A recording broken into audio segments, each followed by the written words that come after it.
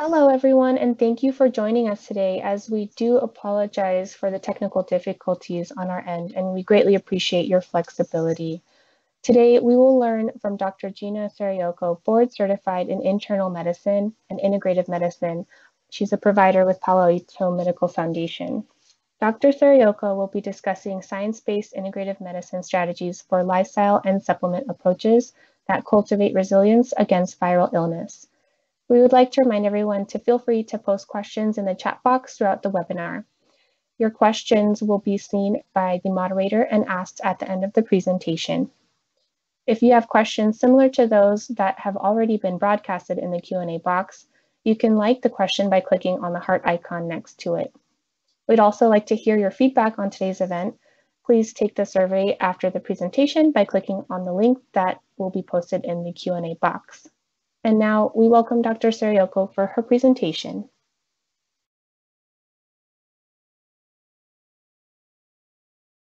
And thank you all. Thank you for joining me today. So as this pandemic unfolded, I felt deeply that there was more that we could do to shift the global odds of survival.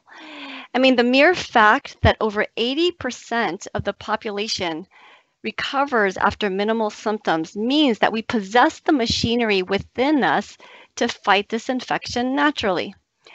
So while pharma companies are searching for the drug that will keep the hospitalized from dying, I'd like to talk to you about staying out of the hospital in the first place. So I had a lot of fun researching for this talk, and I'd like to share you with it today. Let's see here. Can I get my slides to advance? Slides aren't advancing. Skype was having a little bit of issues today, so I apologize. Let's see if I can manually advance this. Okay, we'll do it this way. All right. So first, we got to get this pandemic a little bit more under control, doing it together. So sunshine and de-escalation does not mean loosening up on the basics. So basics, soap and lather for a full 20 seconds. The soap is what kills the virus. And then rinse, do this frequently. Our cloth masks protect each other. Studies suggest that you're most contagious within the 2 days prior to symptoms. So wear your mask even if you feel well. It's actually the healthy people who are infecting those with the highest risk of dying. Social distancing, the suggestion is 6 feet, but let me clarify, it's 6 feet with a mask, okay? So if for some reason you're out in public without a mask, the safer distance is more like 3 times that, closer to 20 feet. An exposure risk is also directly linked to the amount of time you're in close proximities to someone. So piling into a car with your masks on and carpooling to the beach is actually not recommended right now. And generally being outside is safer than being inside with a mask. Okay, so let's all participate together. Now, what if, despite best efforts, your body comes into contact with the virus? So what happens? And we're going to take a look at the science, and I'm a keep it simple kind of gal, okay? So first, the virus attaches to human. So pretend this is the virus. The virus has these spike glycoproteins, and it's like a key, and it's looking for this thing called the ACE2 receptor on the cell, usually a nasal cell, and this is like the lock. So as soon as the key hits the lock, it allows the door to open, and then the virus gets into the body. All right? Now, next, once it's in the body, the virus hijacks the human machinery to start to replicate, and then it spreads. So replication uses something called protease enzymes. So we're going to want to look for ways to block replication, block attachment, block replication. And there seems to be some natural ways to do this, so we'll look at that in a moment. And then what happens when the virus is in the body, right? Human reacts to the virus. Danger, danger. We need to defend ourselves. So there's a lot of things that happen cellularly, but today we're going to focus on the NLRP3 inflammasome. This is a protein complex in each cell that when it's activated, it plays a role in cytokine production. Now, cytokines are signaling molecules of the immune system that mediate inflammation. This is like our defensive fire.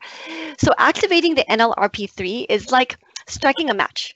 Sometimes a controlled fire can be beneficial, but if that fire gets out of hand, a cytokine storm, which causes more damage than good, can happen. And that's what we see in a lot of hospitalized patients. So to optimize our immune reaction, we want to decrease cytokine production by dampening this NLRP3 inflammasome. And I'm going to show you how to do that. But why do some people seem so much more susceptible to this infection, to this cytokine storm than others? Why do certain people, like those with heart disease, diabetes, high blood pressure, obesity, and to a milder extent, asthma, why do they have a higher risk of hospitalization? The answer seems to be baseline inflammation. Okay, these disease processes are often associated with elevated baseline cytokines. So if you normally have a low level, but then you have a disease process that has elevated cytokines, and then the virus stimulates even more cytokines on top of the existing ones, we're more likely to get into trouble. So the good news is that you're able to decrease your baseline inflammation no matter what level of health you're starting with, no matter how many medications you're on. So that's what we're going to focus our attention on today. Let's rise above the disease labels. So then what are our medicinal goals, right? We want a medicine that does these 4 things. It blocks attachment of the spike glycoprotein to the ACE2 receptor. It blocks replication via these protease enzymes. It modulates or decreases this NLRP3 inflammasome, and we decrease inflammation, thereby improving also immune function. So I'm guessing that people would pay a lot of money for a drug that did all of this, but what if it's already in you and around you? So this is what we're going to talk about today, always starting with, of course, nutrition. So if you remember nothing else from today, this is the rule I want you to remember at the store. If it looks like it came directly from a garden or a farm, it's probably good for you. But let's get a lot more specific. Vitamin P. I bet you haven't heard of vitamin P. So scientists in the early 1900s were looking for that magic substance in colorful plants that was so important to health. And now we've come to know that there are actually over 6,000 of these substances called bioflavonoids. These are plant compounds that are powerful antioxidants that neutralize stress, inflammation, and damage in the body. So I wanted you to just take a mental snapshot of just a few of the most powerful bioflavonoids and herbs for this pandemic. There's ECGC, epigallocatechin gallate, which is found in green tea. Quercetin, which is found mostly in radicchio, colorful peppers, onions, etc. Hesperidin from citrus, curcumin. You'll see why we highlighted these ones in a second, because this is a talk about targeted nutrition. So you might ask, how do we know that these specific foods are so helpful? I'm glad you asked. So the whole world is scrambling right now to find medications to fight COVID-19, and one strategy being used is called a molecular docking study. So you remember how those spike glycoproteins fit into the ACE2 receptor to gain entry into the cell, like a key into a lock, and also how we need those protease enzymes that function kind of similarly. So we want to block these interactions. So if we have surfaces that are like the lock and we can find something else, so instead of the virus, something else that fits into that receptor, thereby the virus can't get in, okay? So this is the principle behind the molecular docking study. So scientists are able to look through huge databases for other molecules that match these same surfaces. And then they use the ones with the tightest match to move forward in clinical trials. So that's how hydroxychloroquine and remdesivir, these 2 prescription drugs you may have heard on the news, that's how they were discovered as possible remedies. Most of these databases used are with old prescription drugs, hoping to repurpose them during the pandemic. And unfortunately, sometimes prescription drugs can have quite severe side effects, as has recently been discovered for hydroxychloroquine. So plant-based solutions seem like a better idea, right? So it turns out that we have a huge database of molecules from plants.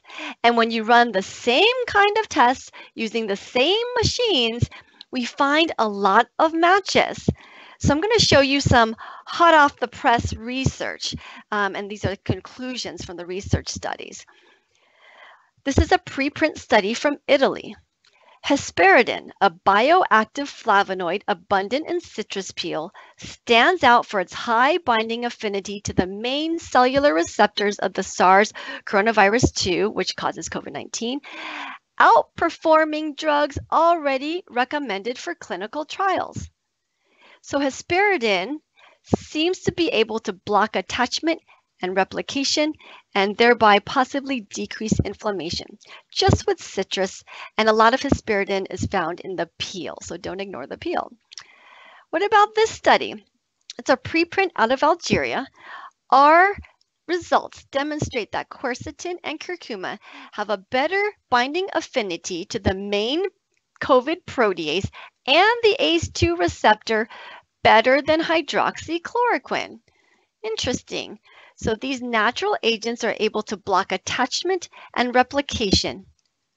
These also decrease inflammation. More studies from India. ECGC, curcumin, quercetin were found as active agents against COVID-19. ECGC, from green tea, was also far more active than the standard drugs remdesivir and hydroxychloroquine. Did you guys see this on the front page news? I think I must have missed it. Anyways, now you are powerfully informed about this plant medicine. So molecular docking studies via computer are many steps away from actual proof in a human clinical trial. And trust me, there are trials going on right now for each of these, but the results aren't going to be in until the end of this year or next year. And I don't want to wait that long because the pandemic is now. Okay, so here's that list again. These are not comprehensive, by the way. I highlighted some of the vegetables that are particularly high bang for your buck. So the idea is just to eat a variety of vegetables, fruits, and herbs. These are medicine. Now, we all know that vitamin C is good for you. It's a strong antioxidant, and it supports the immune system. There are many foods that actually have more vitamin C than citrus does. I listed a few down there: guava, kiwi, bell pepper, parsley, kale, a lot of the cruciferous vegetables, broccoli, cauliflower, Brussels sprouts, which are really healthy for you in other ways. So these are all very high bang for your buck. Okay. So there are multiple studies in intensive care unit patients and hospitalized COVID-19 patients showing that intravenous vitamin C may be helpful to decrease mortality. But one lesser known fact is that vitamin C is also a mast cell stabilizer. Mast cells are immune system cells that produce histamine inflammation. And histamine overload can contribute to many of the symptoms that we see in severe ICU cases. And vitamin C can reduce that effect. So it's helpful by multiple pathways. Furthermore, famotidine, you may have heard about this in the media lately. It's also known as Pepcid. It's marketed as an acid reducer for heartburn. Now we're starting to notice that patients on famotidine might do a little bit better in the intensive care unit. Now, I actually don't think that the benefit is from the fact that it decreases acid. A lot of people actually don't know that famotidine actually reduces histamine. It's also a histamine blocker. So in any case, this supports the vitamin C benefit theory, and we'll be talking a lot more about vitamin C later. I'm a big fan. All right, how about other categories of food? So these have all been shown in previous research studies to just boost immune function in general, okay? So zinc, lots of data that it can decrease viral replication and is involved in the immune system. Oysters are the highest bang for your buck. Eating 3 oysters a day will get you all the zinc you need. Smash fish. These are high in omega-3 fatty acids, which are anti-inflammatory, so they help to decrease that baseline inflammation. They are also the building blocks for a group of signaling molecules called SPMs. special pro-resolving mediators, which are crucial for modulating our response to an infection. So try to get 2 servings a week. These particular fish listed here are particularly high bang for your buck and relatively low in mercury. Canned is just fine. Actually, a can of sardines has more protein and calcium than a cup of milk. All right, nuts and seeds, of course, from the Mediterranean diet studies, we know that these are anti-inflammatory. Flaxseed, chia seeds, walnuts, almonds. These are also a vegetarian source of omega-3s, and they also function as building blocks for those SPMs. Onions and garlic. So these contain a phytonutrient called allicin, which is anti-inflammatory and antioxidant. The enzymes that form allicin are activated when you crush or chop the onions and garlic. So let them sit for about 10 minutes before you cook. And you know, raw garlic will help with social distancing too. All right, mushrooms. So particularly shiitake and maitake mushrooms. These mushrooms have a type of fiber called beta-glucan, which activates our immune system. Always cook mushrooms, never eat them raw. Raw mushrooms can contain a type of toxin that are easily destroyed when you cook them, okay? Oatmeal and seaweed are also excellent sources of beta-glucan. Fermented veggies such as sauerkrauts and kimchi, this supports the gut in its role in immunity. So again, you don't have to memorize all of these. If it's grown on a garden or a farm, or maybe came from the ocean, it's probably good for you. So I mentioned natural blood thinners here, mainly herbs and fruit that we've already talked about, because one component of COVID-19 illness is the blood clotting, strokes and clotting in the lungs in ICU patients. And healthy eating can reduce that. So we've already seen a lot of this list already. And so there's just a lot of benefits to eating healthy. So this is just part of what I picked up at the farmer's market on Sunday. It's a pretty anti-COVID immune boosting selection. We've got some parsley, celery, cauliflower, onions, and garlic. Down in the lower right there, some maitake mushrooms. So Adam Wigmore said, the food you eat can be either the safest and most powerful form of medicine or the slowest form of poison. And I hope that you're seeing that today with this talk.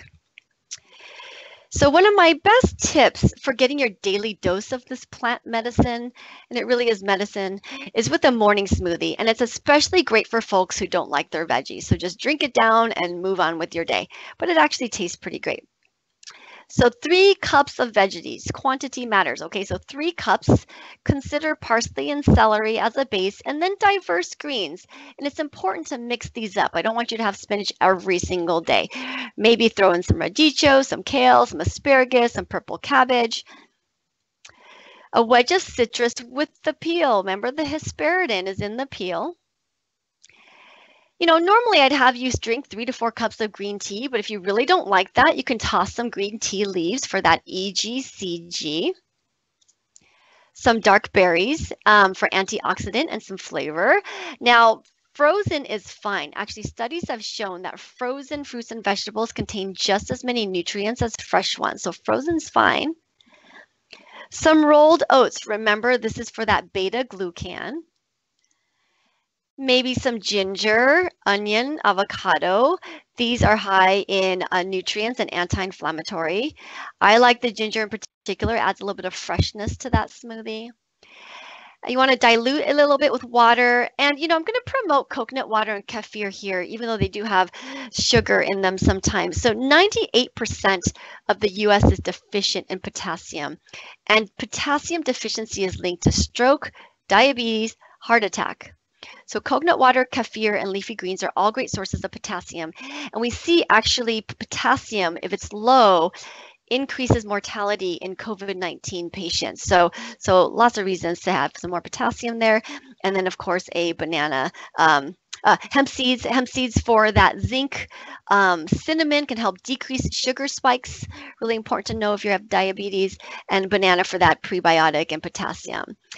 So this is your anti-COVID-19 smoothie prescription. Now, I have some patients who make smoothie packs every week and just freeze them and then blend them daily for quick smoothies.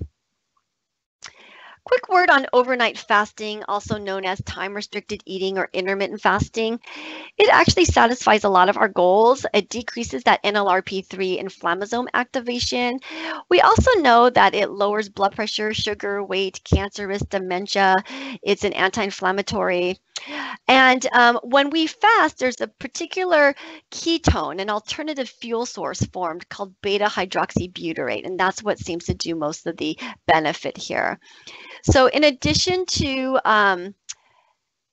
all of what I said, yeah, it does decrease inflammation as well. So for starters, if it's difficult for you, just start with a 12-hour fast. And really, everyone should be doing this at a minimum, 12 hours. But the goal is really to get to 14 to 16 hours.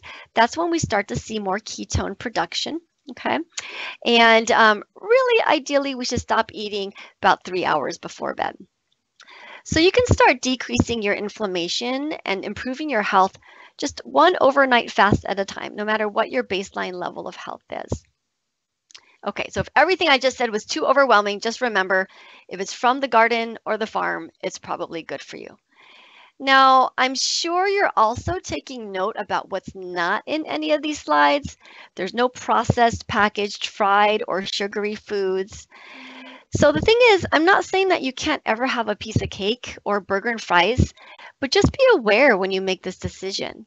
How do you feel after too many days of junk food? Maybe could you pick some fresh berries for your dessert? Or might you try adding avocado to that burger? So actually, there's a research study showing that when you add avocado to your burger, you actually have decreased inflammatory cytokines found in your blood immediately after the meal. So there are ways to decrease your inflammation no matter what level of health or lifestyle you're starting from. It's your choice. Make it a conscious one meal at a time. Okay, emotional awareness. So what we think and how we feel drastically influences the performance of our immune system. You kind of know this intuitively that you're more likely to get sick when you're stressed out. So let's think about the top offenders, like the news. I like to say media distancing. So how do you feel after you watch the news? Do you feel empowered and vitalized and optimistic? If it's anything short of fantastic, you may want to rethink your choices. Or how do you feel after Netflix binging and Facebook binging? So again, I'm not saying that you shouldn't do these things. I'm just saying have awareness about how you feel afterwards, and then make a conscious decision for next time. So fear, stress, and anxiety can be perpetuated by our own negative thought patterns. I encourage you to be your own life coach and turn them around. Can I'm afraid of dying become, it's time for me to be the healthiest possible version of myself?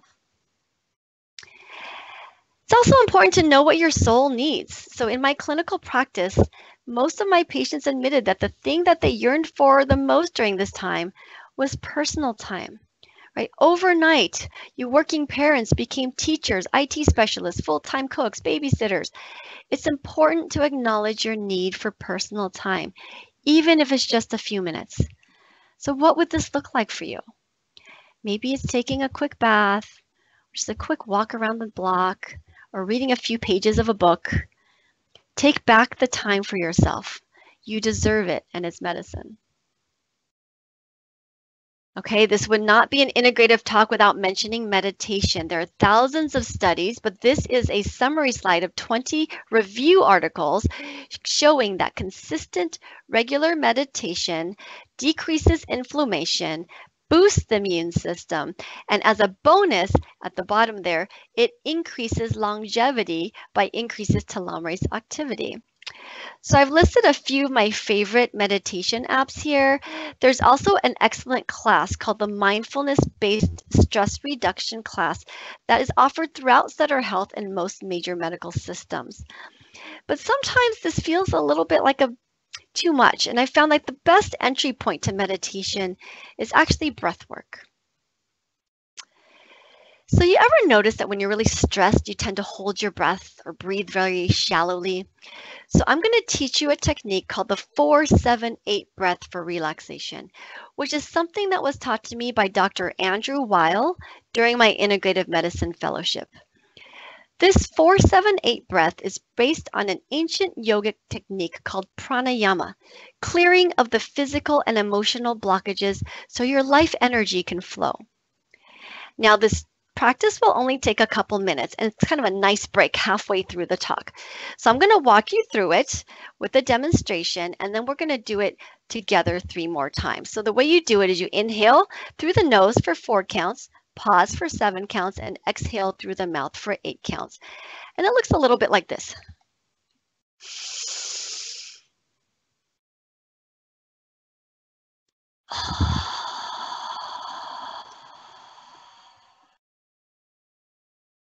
Feels great. So let's do it together, okay? So assuming it's safe to do so, I'd like you to place your feet flat on the ground, relax shoulders on a straight spine.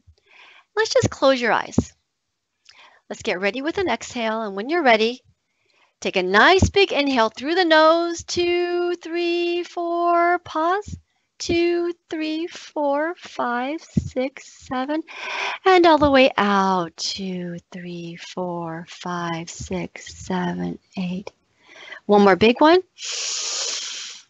3, 4, pause, 2, 3, 4, 5, 6, 7, and slowly exhale all the way out, 4, 5, 6, 7, 8. And one last big one.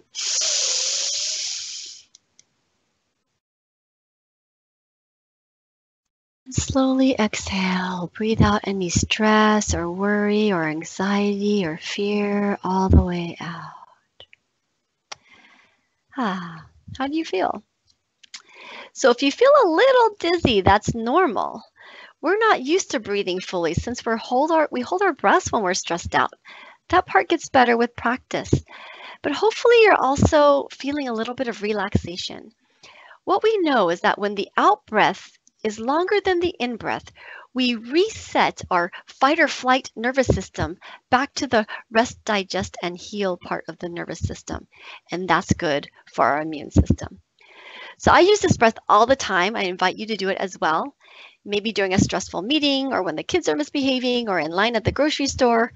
You have a choice on when and how to bring yourself back into calmness, no matter what level of stress you're starting from. So breathing fully and calmly is your medicine.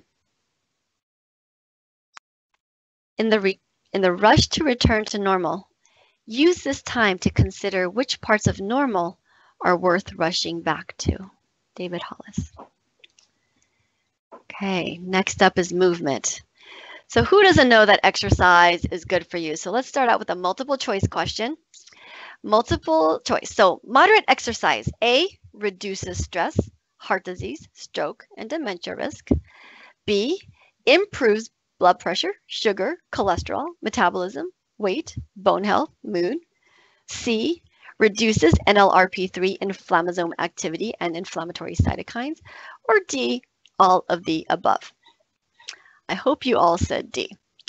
So NLRP3 inflammasome. So drug companies are frantically looking for a drug that reduces NLRP3 inflammasome activity. What if exercise is that drug? Is it possible? We got another news flash here. Okay, of course it's possible. So let me show you this study that was just published last year showing the effects of moderate exercise. On the x-axis at the bottom, we see 3 groups. On the left is a control group, the couch potatoes. On the middle is the moderate intensity, and on the far right is the high intensity. On the y-axis on the side is the NLRP3 expression level. So we're going to look at that gray bar, okay? The gray bar basically is the effect after 12 weeks. And so we're looking for a gray bar that goes down. Very good. At 12 weeks, drastic reduction in NLRP3 expression in the moderate exercise group. Now, those of you that are astute are noticing there's a bar that also goes way up. That's the high intensity. So we know that extreme exercise can actually be harmful. That's exercising at over 90% of maximal heart rate. So the goal really is just moderate exercise. That's 70% maximal heart rate. This is kind of where you can carry on a conversation, but you can't really sing. Okay, you're building up a little light sweat, a little glisten, and the goal is at least 150 minutes per week. So you see, you have the built-in drug that all the drug companies are after. So no matter what level of health you're starting from, you just need to activate it. All right, so some of you might be thinking, I want to exercise, but I have no time, no energy, my knee hurts, my hip hurts. This is the time to harness your inner creativity and find what works. How about a 15-minute sunrise walk or a walking phone meeting, a little dance party with the dinner after kids, or chair exercises, which you can find plenty on YouTube. So in fact, the Japanese have a practice called Shinrin-yoku. This is immersing yourself in a forest atmosphere, walking gently among the trees, smelling the nature, hearing the leaves rustling, feeling the wind against your skin. Even this very low intensity exercise has been shown to decrease blood levels of inflammatory cytokines in just 2 hours. So you really can improve your health no matter what level you're starting from. Be not afraid of growing slowly. Be afraid only of standing still. It's your choice to move your body. Make it a conscious one. Restoration. So everything that we just talked about is leading up to successful and restorative sleep. When we eat better, we sleep better. When we turn off the news, we sleep better. When we exercise, we sleep better. Everything is linked to everything. Mind, body, spirit. So let's turn our attention to a beautiful hormone called melatonin. This hormone is made by the pineal gland in the brain, and it helps to regulate our body's natural rhythm, that circadian rhythm. So what does melatonin have to do with the immune system? I'm so glad you asked. So this is a graphic depiction of all the different ways melatonin influences cellular inflammation. So you'll see on the left that it's an antioxidant. It blocks oxidative stress. It blocks inflammation. On the right, it blocks activation of the NLRP3 inflammasome, thereby blocking cytokines. It's actually really important for immune health. And pertaining to the COVID-19 infection, there's a theory that it may play a role in your body's ability to combat coronavirus specifically. So this is a graph of melatonin levels by age. You'll see it peaks in childhood and then slowly falls off after puberty. Now, I just told you that melatonin is an anti-inflammatory and an antioxidant. So we lose some of our natural defenses as we get older. Now, take a look at this graph and then compare it to COVID-19 hospitalization age. It looks almost exactly the opposite. There's a much higher rate in the elderly, and we see very little children with hospitalization. So melatonin levels also increase in pregnancy, and pregnant women tend to be less susceptible to COVID-19 severity. So might melatonin be more protective from this infection than we know? So research is pending, but it seems reasonable for us to want to maximize this hormone. We can do so by greeting the early morning sun, also getting out a little bit at noon, letting the sun hit your eyes a little bit. The sunlight helps to set the circadian rhythm. Also caffeine. So in some people, depending on your genetics, caffeine in the morning can decrease evening melatonin production by up to 50%. So consider this when you're having trouble falling asleep. But by far the most significant influencer is going to be blue light. Blue light is found in fluorescent lights, LED lights, and most electronics, TVs, tablets, and phones. So it's best to turn off electronics by 9 p.m. But if you really have to work beyond that, you can buy those blue light blocker glasses. And there's some apps that can help you to decrease and filter out blue light at night. It's your choice. Make it a conscious one. Okay. So is there a role for supplements in supporting health and the immune system? Keep in mind that there is no combination of prescription drugs or supplements in the world that will do more for you in cultivating good health than what we just talked about. I've shown you the research. Food is medicine. Meditation is medicine. Movement is medicine. Sleep is medicine. Now, that being said, I do think that rationally selected supplements can be helpful in supporting that foundational health. So here's my disclaimer page. Okay. So there have been no proven human clinical trials demonstrating the prevention of COVID-19 infection with any prescription drug nor supplement. So it's important to know. There are many human clinical trials in progress, but those results will not be out until later this year or next year. So until then, we will use the science that we do have to make conscious choices. I recommend supplements that are third-party tested for safety and quality. That's how I choose supplements for myself. So I subscribe to a company called consumerlab.com, and you might want to do that as well. So this is a third-party company that tests for quality to make sure pills have what they say they have. They test for safety, make sure there's no heavy metal contamination, and it provides a cost comparison. They also give you a lot of research summaries with the pros and the cons, all for the cost of one coffee per month. So I think it's a good company to support. And supplements that I've chosen to discuss today are considered generally safe for the average healthy population. But if you're on any medications or have any chronic conditions such as kidney or liver disease, you should speak to a practitioner who's knowledgeable about supplements to personalize your regimen. All right, so that being said, one at a time. This first section is more at targeting the immune system during the pandemic. Vitamin C, we've already talked about this powerful antioxidant, and clinically, I've observed that patients who are already on vitamin C at the time of COVID diagnosis do way better. Studies are going on right now for intravenous vitamin C in hospitalized patients, but we're aiming to keep you out of the hospital by being proactive. So the main risk of too much vitamin C is kidney stones and loose stools, but this dose should be fine for most. Quercetin.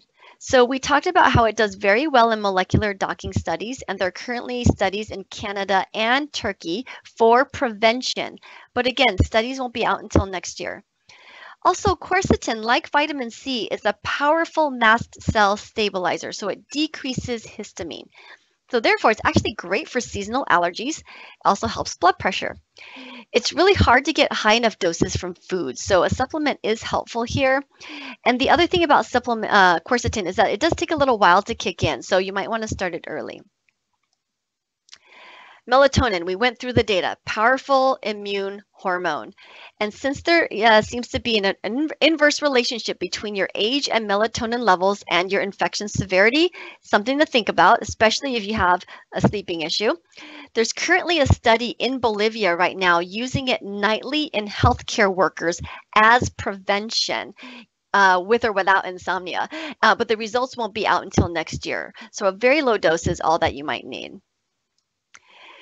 Zinc acetate or gluconate lozenges twice a day. These are thought to decrease viral replication, and the lozenge itself, sucking on the lozenge and having it coat your throat is very important. Don't take too much. 30 milligrams a day is the most I would recommend, and that dose is safe to take long term. It's important to take this at the first sign of symptoms, but you can do it as a preventive as well. So this next section is just for general health and immune boost. So if you're not drinking that power anti-COVID smoothie in the morning or getting your 5 to 10 servings of vegetables a day, a multivitamin is reasonable, and get one with a good dose of vitamin A. Vitamin A is important for immune support. Vitamin D supports the immune system, and even in sunny California, most of us are deficient. Omega-3 from Fish oil. So if you're not eating 2 servings of fish a day, omega-3 is anti-inflammatory. And of note, high doses can also help with airway reactivity in asthma. So I do put my asthma patients on high-dose fish oil. And then if you're not overwhelmed, I am a huge fan of turmeric, powerful anti-inflammatory. Consider adding this if you suffer from this from arthritis as well. It works really great. And a probiotic. Probiotic, there is existing research showing that it can decrease viral infections and support the immune system. It's worth a try if you have any bowel issues, and especially if you can't tolerate fermented foods. Wow, so this is just a tiny subset of the supplements that may be helpful for the immune system. But the point is not to have a meal of pills for the rest of your life. So these are the ones I think will give you the most bang for your buck. If you are pill averse or on a budget during the pandemic, stick with the vitamin C and spend the rest of your money on vegetables. If you're particularly high risk, talk to your doctor about the safety of vitamin C, quercetin, melatonin, and zinc. It may give you some extra immune boost based on the research we talked about. So yeah, again, you have a choice on how to augment your health with supplements. Just make it a conscious one. So in closing, let me just share with you what I've seen on the front lines working at the respiratory clinics. Many people are testing positive with mild to moderate symptoms, and the ones that are doing the best tend to have lifestyles closer to what we discussed today. Not perfect, but closer, suggesting that you don't have to do all of it, just enough of it. And I ask every single patient about their supplement use, and the correlation I've noticed is that the ones who are already taking high-dose vitamin C just do better. So I'm a big fan of the vitamin C during the pandemic. It's a powerful antioxidant, supports immune function, and reduces histamines. But unfortunately, I've also needed to send some folks to the hospital, and they ended up on a ventilator. And it's the seemingly healthy folks that are unknowingly infecting those that are at the highest risk of dying. Remember, and I said this in the beginning, you can be contagious with the virus without having any symptoms. So please be a good citizen, wear your mask to protect others. What's very clear to me is that lifestyle matters. Okay, there's a huge difference between someone with heart disease, high blood pressure, and diabetes who eats vegetables and goes on a walk versus one who doesn't. The ones who are sedentary and eating processed foods are much more likely to end up in the hospital. So remember that no matter what your baseline level of health is, you can start making changes today to bring down inflammation levels. So here's your toolkit. And let's take a look at that couple in the corner and just imagine. Imagine this couple's having a good day. They wake up, maybe have a mug of green tea. They go for a sunrise hike. It sets their circadian rhythm, that sun in the morning. They practice Shinrin-yoku, going through the trees. They work up a light sweat with their hike, get some vitamin D from the sun. And perhaps at lunch, they make one of those immune-boosting smoothies with a little protein on the side. They're relaxed. They have an increased sense of vitality. They enjoy a healthy dinner by 7 o'clock, getting ready for that overnight fast. Perhaps they take a few mindful supplements, and they choose to read a book instead of watching the news. Electronics off by 9, optimizing those melatonin levels. And perhaps they practice some of those 4, 7, 8 breaths before bed. Mark Twain said, "The secret of getting ahead is getting started. The secret of getting started is breaking your overwhelming tasks into small, manageable ones, and then starting with the first one." So as a takeaway from this talk, what's your first step? What first step will you make? It's your choice. Make it a conscious one. I want to thank you for joining me today. Thank you for dealing with the technical difficulties. Thank yourself for choosing to be here today. I think we have a few minutes for questions, and I got a bonus slide as well if the questions come up. So thanks again. Thank you, Dr. Serioko. I will now begin reading questions from the Q&A box. So one of the top questions we received that I can provide an answer to is attendees are wondering how they can get a copy of the slides and or the recorded webinar. And if this is you and you're interested in either one of those items, please email us directly at chrc@pamf.org. And we can go ahead and send you either one of those items. As you will see now on the slide deck, the email is there on the slide deck for you. And some questions for you, Dr. Serioko. One question came in that had a bunch of likes from individuals. Does vitamin D boost one's immune system, and how much do you recommend people take?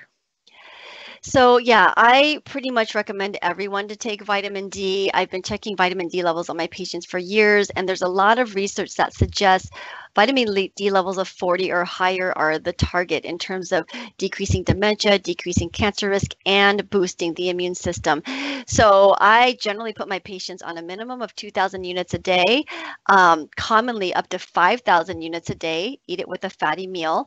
Everyone is going to absorb that differently. So the key thing is if you decide to take a higher dose of vitamin D, just make sure you check your blood level 8 weeks later and then adjust accordingly. But I like a level of 40 or higher. Thank you. And another question that got a lot of likes from the attendees was, is decaf green tea as effective as caffeinated green tea? Yeah, that's a really good question. It really does not have as much EGCG. It has a lot of other good components in it, but since the decaf process does remove a lot of the EGCG, we do know that cold brewing green tea tends to extract the EGCG with less caffeine. So putting the tea leaves in cold water and letting it sit overnight is one way to get the EGCG with less caffeine. Great. And another important question that came in is, what would you do if you got actual COVID-19 symptoms? Yeah, I'm glad you guys asked this. I was hoping that because I actually made a slide because I get this question so much. The most important thing is definitely keep up with the lifestyle. Lots of rest, lots of vegetables, green tea, and coconut water for that potassium. Remember, the potassium is really important in a COVID-19 infection. But I'd pretty much just do what we talked about, but bump up the doses. So I wrote that slide for you. I personally would really bump up the vitamin C, 1,000 milligrams every 6 hours, or as much as I could tolerate. So remember, when the body's infected, there's a lot of oxidative stress, and vitamin C is a very powerful antioxidant. Normally, if you take more than 1,000 milligrams a day, most people will get some diarrhea. But during COVID-19 infection, your body needs so much antioxidant help that we're able to tolerate much higher doses. And again, just be careful if you have kidney stones. I would bump up the quercetin to every 8 hours. And again, that's really only helpful if you start it ahead of time because it needs a ramp up time. Okay, so I take it twice a day normally, bump up to every 8 hours.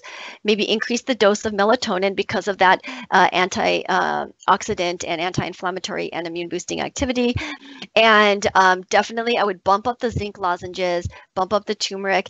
And we didn't talk about it, but N-acetylcysteine, NAC, this is a very powerful antioxidant and anti-inflammatory. It is also really helpful. There are existing studies that it's helpful in protecting the lungs. It also helps with the mucus. So I might add that on as well. I think what I'd say about this is that the most important thing is to start these as soon as you get symptoms, like literally within the hour. So if you choose not to take any supplements because you're feeling pretty good, which I think is fine, you might want to just buy a little care package, make a little care package of just in case supplements, because the last thing we want is for you to go to the store when you're sick. Don't contaminate the whole store. So you might want to make a little care package for you or your family or for someone who's particularly high risk. And at the first sign of fever or cough, start this high dose protocol if it's safe, if you have discussed it with your practitioner. Thank you.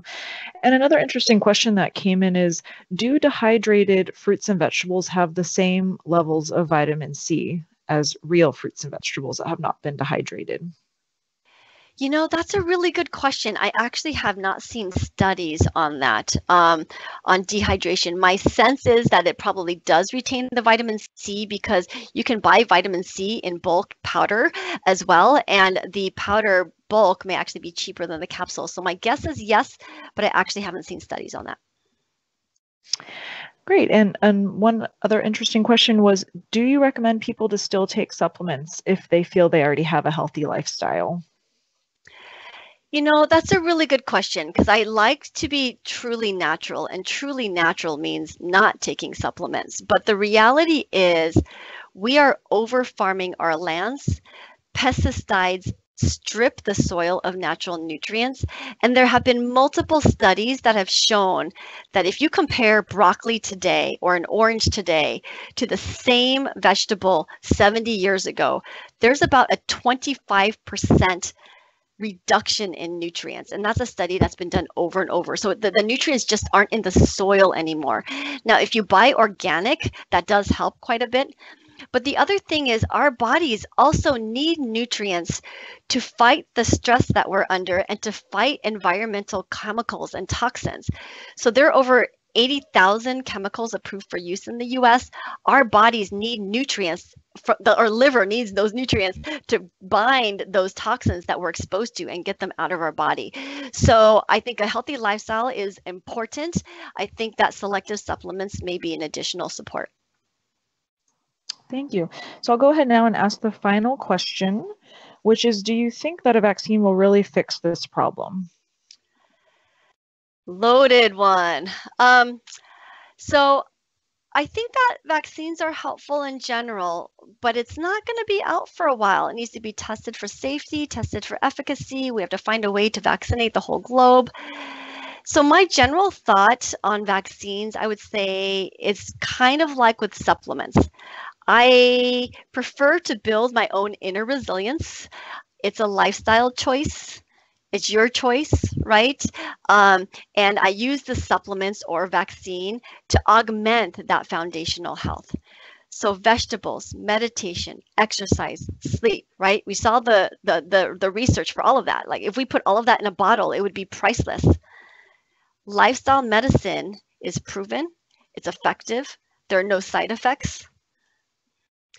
So I would say your health is in your hands, with or without a vaccine. It's your choice, and make it a conscious one.